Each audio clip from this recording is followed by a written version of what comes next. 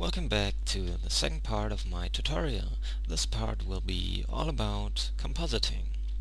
So we select the node editor and we select the composite nodes and we select use nodes. So the first thing I always do when I do compositing is to press the right mouse button, select Add, Output Viewer. And this is just another preview which you can display in your UV image editor. If you select the UV image editor, you can select here your viewer node. So now that we have a good preview, we can get started. We need to add our glow render layer. We only have our main render layer added right now. So we press the right mouse button, add input render layers, and we select glow. Okay, I need my viewer down here.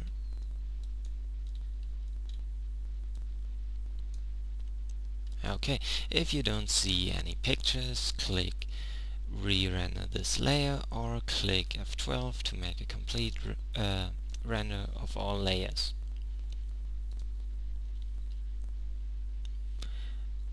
Okay, the edges of our glow objects are very sharp, so we first blur them slightly. Select Add Filter, Blur,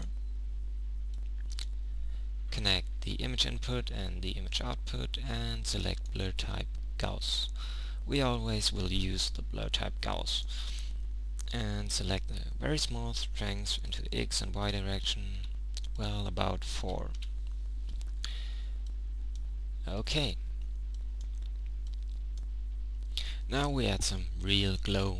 Therefore we also need the blur filter. I just duplicate it by pressing Shift D. I connect image input and output, but I increase the strength to be about 60 into X and Y direction. Now I add this really blurred image over our original image. I select Add Color Mix and I select the mix type Add. Our second input is our blurred image, our first input is our original image. And that's a result. Well, we increased the add value maybe about 2. That's a big glow effect. Okay, and now you maybe remember we had the cup. We given the cup a different index, and you can select that index with the converter ID mask. And we have here our index object output. We connect it with our ID mask and select the index of the cup, which was 1. So this is our cup. Now we select Add Color Invert to invert the cup index. Okay, and we also blur that image slightly. We can use the same blur node that we used before. I duplicated Shift D and connect inputs and outputs. And now we subtract our glow image.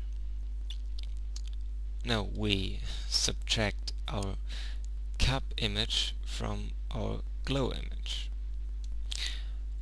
we add color mix and select subtract.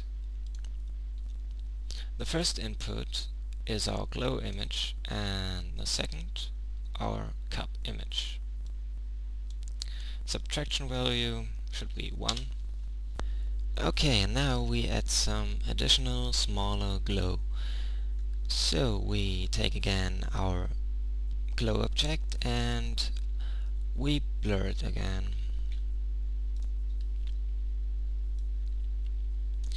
This time 20 in X and Y direction should be enough. And now we choose that blurred image to be added over our subtraction result. Add color mix, first input our last subtraction result, and the second input is that image. Choose mix type add, connect output with our viewer, and that's the result. Maybe we increase the strength about 0.7. Okay. Now we need some color. So we add converter color ramp and connect inputs and outputs, and here we choose add to add a new color position. And you can choose a color you want. I always like blue.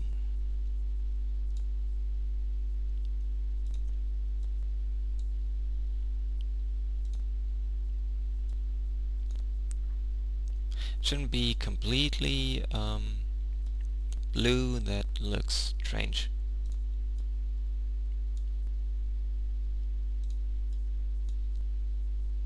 Yeah, well, something like that. And maybe you move that color into the left direction a bit. Okay.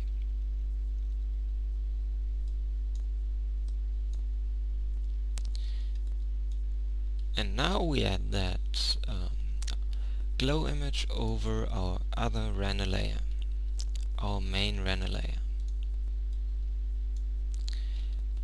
We need a color mix, and yeah, our first input should be our render layer output. Our second input should be that output. We choose add, we choose the add value 1, and we combine the output with our viewer. Okay, well, that's a bit too much glow.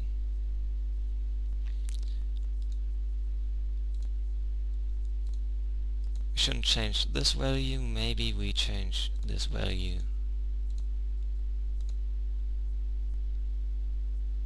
And okay, we blurred the subtraction image too much, so we changed that values to 1, only 1. Okay.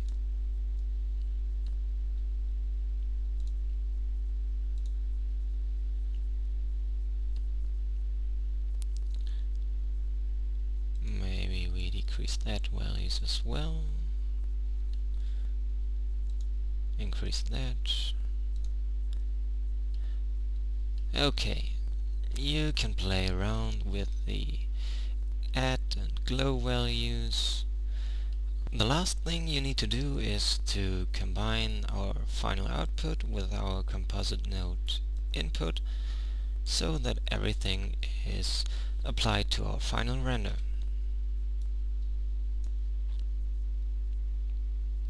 There you go. I think you can figure out by yourself how you do the reintegration. It's the same animation into the other direction. And here's one last tip. If you get some unknown internal Boolean errors, move the disintegration object into X or Y direction so that nothing changes. And yeah, you can just hope that the errors won't occur anymore. That's it. See ya.